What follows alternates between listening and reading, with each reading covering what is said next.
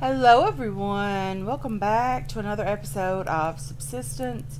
It's very early this morning and the first thing we want to do is just head out for the day and do some looting. We are going to come back and work on the water situation.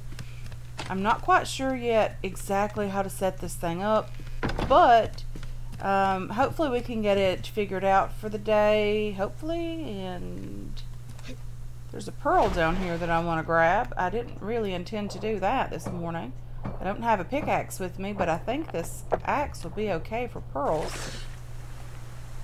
Seems to be okay.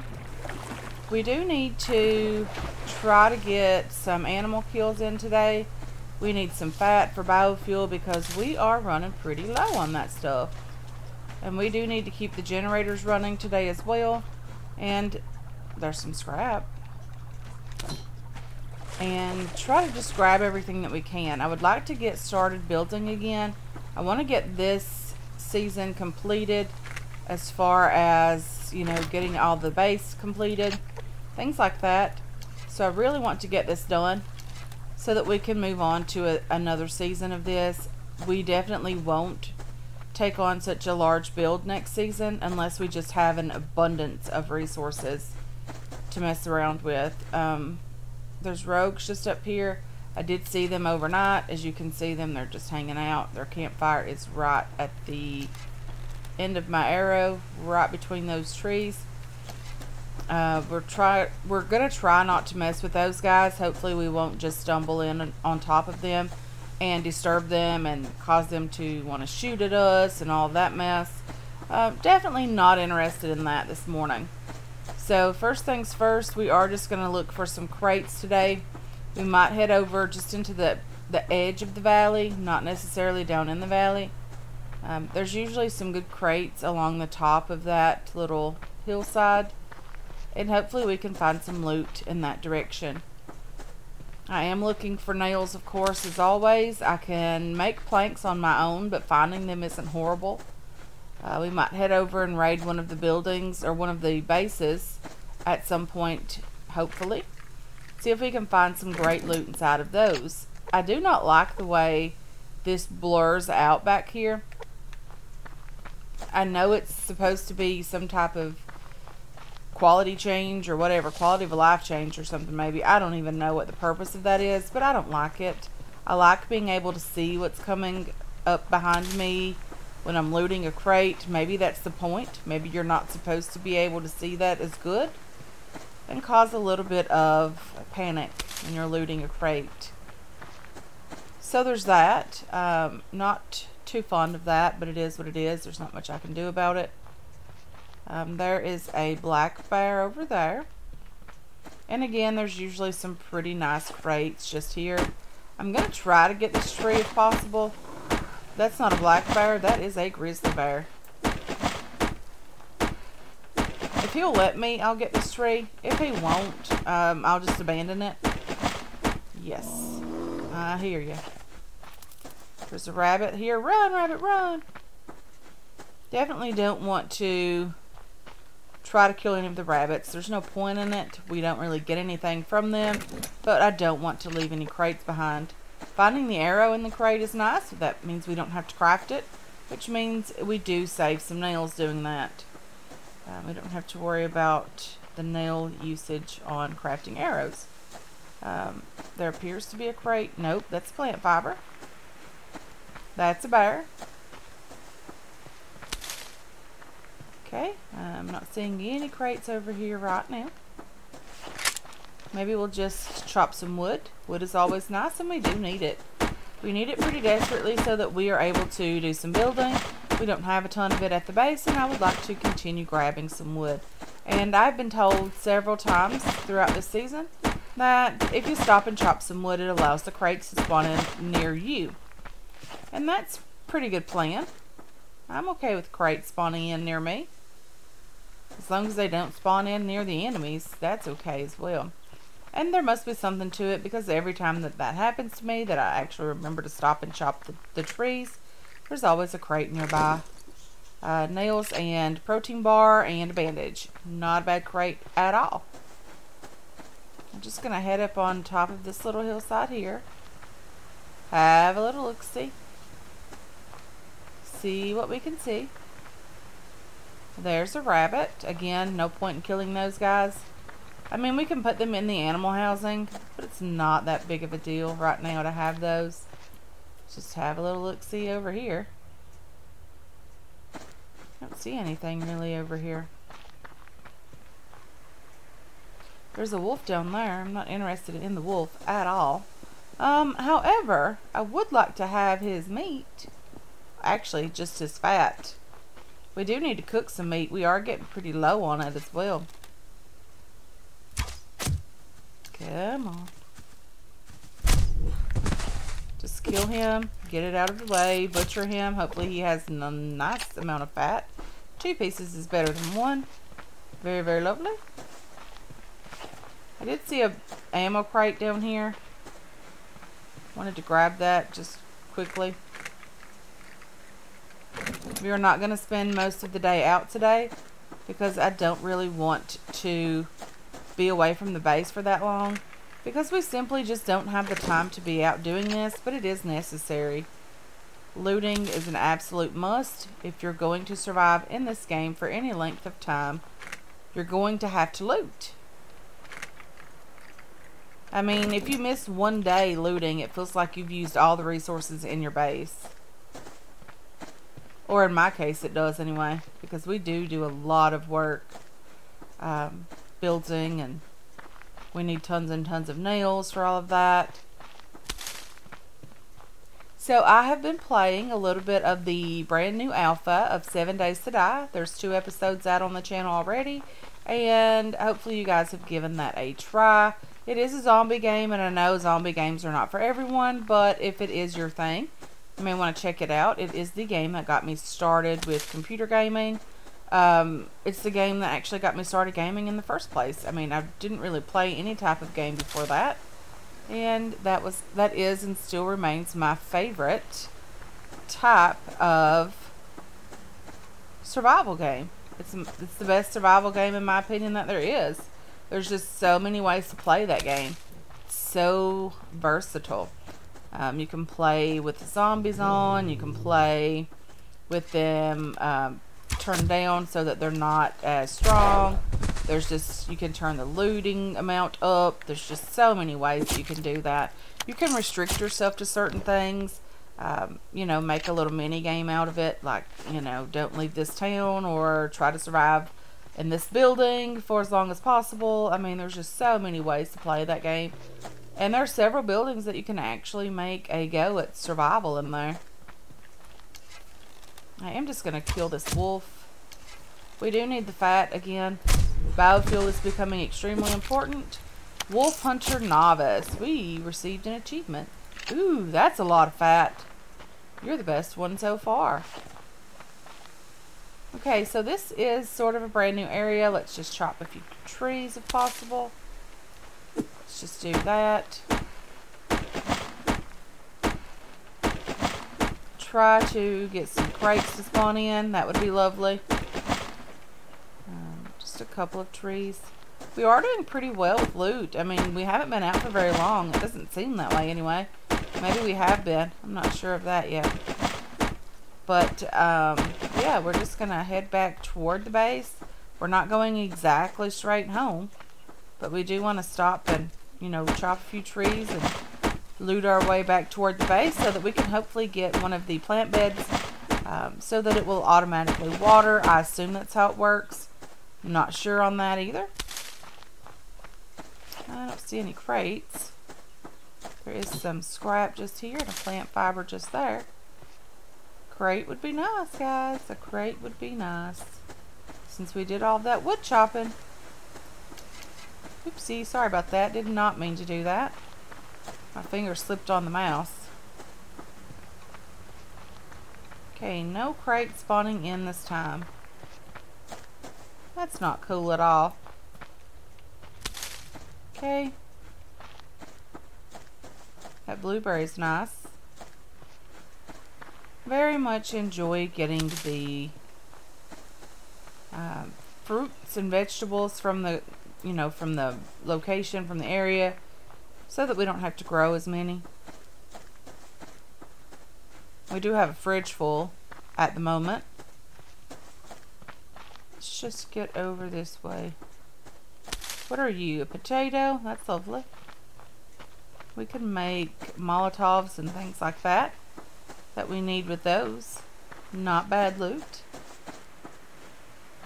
I know we are very, very close to those rogues. They're just over the hill. That's okay. We'll get over here and wash our hands. This is the area that the Bravo base used to be in. So we were familiar with that.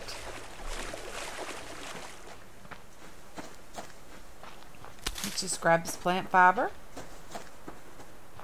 And those guys are just over here. I mean, they could literally be anywhere.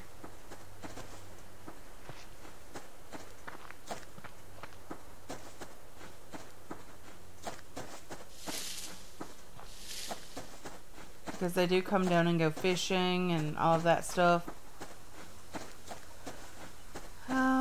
Yeah, there's a bear right there. Not interested in the bear. It might be interested in me, but I'm not so much interested in it. But let's just get inside the base and put this loot away. Try to get this plant bed so that it's watering itself automatically or whatever it needs to do, because I'm not sure about that. And yeah, maybe we'll... So I did remove a piece of the wall. It is still there, guys. As you can see, it's like right here. It is still around. It's not gone forever, but it's definitely not there in the wall like it needs to be. Okay. Let's put these guys in here. You go down here. Come on. Pearls go downstairs. Medicinal plant kind of goes over here. You can craft from your crates, I think, now, which I think is nice. Well, we have a little bit of wood. We do have some plant fiber. We have a plank or two. I don't want to use those. Since we have plenty of plant fiber, we'll just go ahead and do that. Fill that up. We'll add the fat. We have some biofuel in here currently, which is nice. We'll leave that in here because we are using that to make like first aid stuff. Let's do that. You go in there. Let's get down here and do all of this lovely stuff. 17 nails, not great, but not horrible. Cloth in there. The worm. We've got a ton of cloth, guys. We are not lacking cloth at all. We really, really don't have to worry about gathering so much of that. Okay, there's that. Now we have the biofuel in here. We're just going to drop it in this crate for now. The base should be doing pretty well on power at this point because we don't really have anything running. Okay, yes, 2100, almost 2200 power, and 100 mass. Might as well be anyway. So we have this thing. It's connected to the side of the base. We're going to assume that's what it's connected to, guys, because we did kind of have to work on that a bit. I do have some pipes in here, I think. And I also have a sprinkler system in place, so that we can go ahead and get that going on our very first plant bed just here. Let's just go ahead and get that done. And I don't really know how to get the water over here, so it has to go in the front. Okay, so we do have a couple of pipes here. I think we have 4. Nope, nope, nope. Like that. Water pipe. We need to make a couple of these, so let's grab some scrap and some adhesive. Come on. We only have 2 adhesive, a couple of scrap. We have plenty of scrap. Let's just craft one of you, and we need to make some more adhesive. I don't remember exactly how to do that. But it's 4 biofuel, 3 of these guys. 1, 2, 3. 4 biofuel. 1, 2, 3, 4. Let's get back upstairs and we will get some ash. Can we just craft it like that without having to take that? We can. Okay, not bad. Not bad at all. Really, really enjoy that. Okay, and now we have that adhesive crafting. We can craft another set of water pipes, but I'm not sure what we need. So let's just take this one. I'm sure we're going to need these pipes, guys. So number 6. Number 6. This will go here to here. I don't like that clipping through like that. That is horrible. And that is the inlet. I think this is the inlet. Water inflow connector. Pipes are currently connected. The pipes are connected to a water source. And this is the one that lets the water flow down to the plant bed. So I'm probably going to have to craft a couple more of these guys. Can I get 2 more? No. We are very low on mass. Now we're completely out of adhesive. We're okay. Let's just eat one of these because we are getting hungry. And let's eat a couple of you. Oh dear, I wasted that. Darn it. I wanted to eat the protein bar, so we're going to have to do some cooking later. There's that. Okay, let's just make sure that we have that down here where it belongs. And this one as well. I love that they now stack. I think that's one of the better features in the game. Let's do that. How far down here can we go with this? Not all of the way, that is for sure.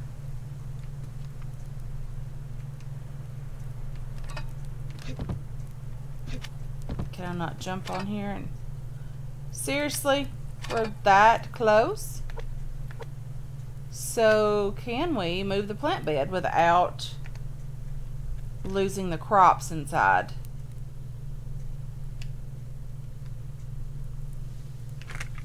Because we can move that just a tiny bit closer. Let's just move it like right here for now. And then we're going to move it back. So and we don't want it like really, really close to us. So we're going to rotate it. I think that's the proper direction. Very much hope so anyway.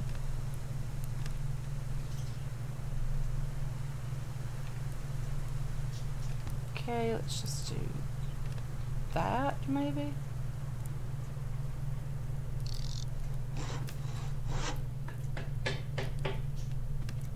And then let's see now if we can connect these. So number 6 down here.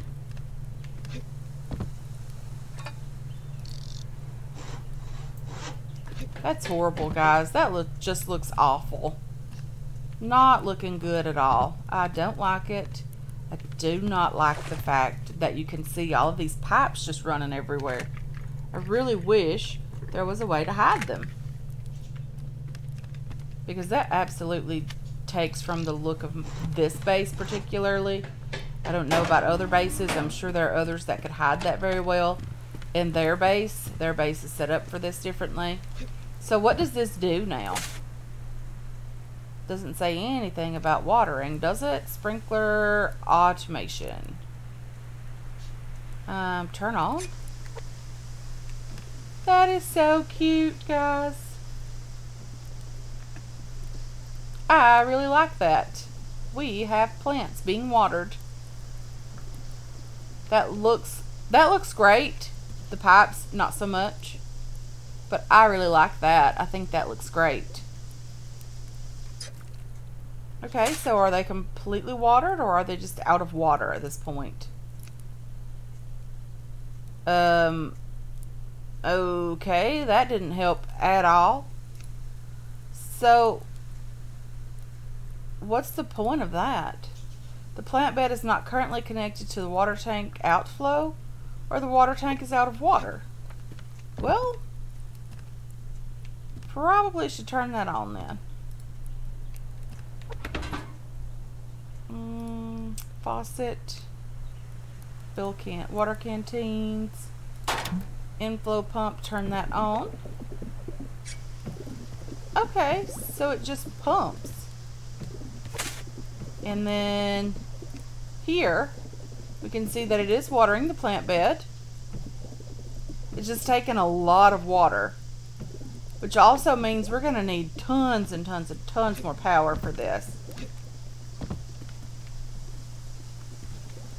I would really like to at least get a couple of these guys done. Probably wouldn't use this particular thing all of the time. Maybe just on like a plant bed of tomatoes or something. Something that we really want to grow pretty quickly so that we can have vegetables going at all times. Anyway, guys, I really do enjoy that. So today has been pretty productive. Sun is starting to set. It's been pretty productive. We have gotten a couple of things done today. We need to do some cooking as well in a bit. Let's see, chutney. Boil chutney. We need 2 onions, carrots, medicinal plant, water, and jars. Onions, carrots, medicinal plant. And can we now make a couple jars of this? We need another jar of water. And then we'll have it completed. Okay, let's do that. Let's get this chutney completed. Craft. And now that we have that done, we can just put everything back where it belongs here. These onions and carrots belong down here. And then we'll let that do its thing, and then we will definitely... Okay, so after it's completely watered, what happens? The pump just continues to do its thing. And does it just store water here? Is that what this meter is? How much stored water we have? So we really just need to let it run so that it can fill up our water canteens, and it will be full at some point. Definitely gonna have to have more power in this base. There's just no way around it. We are definitely gonna have to figure it out. Get it together, get power going. I would like to get at least another one of these going because those are pretty. They're useful as well. I really didn't think it would be, but it is pretty useful. It would also be nice, like I mentioned, if we didn't have as many plant beds, and if we were able to have more power, and we could hide the pipes. Really don't like the piping. It's ugly. It doesn't look good. Really glad that Beach Bum mentioned that I should move it closer to the plant bed so we didn't have to have as many pipes. Very, very glad that she did that, because if not, we would have had pipes going all along the floor inside the base, and I really wouldn't have liked that at all. I ended up losing the pipe because I didn't know how to disconnect it, or if you could disconnect it at all. I didn't know how to do that. So, with that being said, what do we need to do to craft one more of these upgrades? We still need another piece of pipe, and we need a alloy sheet. We do need mass. We're going to have to work on that, guys. So anyway, I do think I'm going to go ahead and end this one here. I want to thank you so much for hanging out with me today. I really do appreciate all of your support on this channel and on this series as well. I hope you enjoyed this one. I hope you're looking forward to future episodes, and I can't wait to catch you guys in the next one. Until then, have yourselves a wonderful, wonderful day.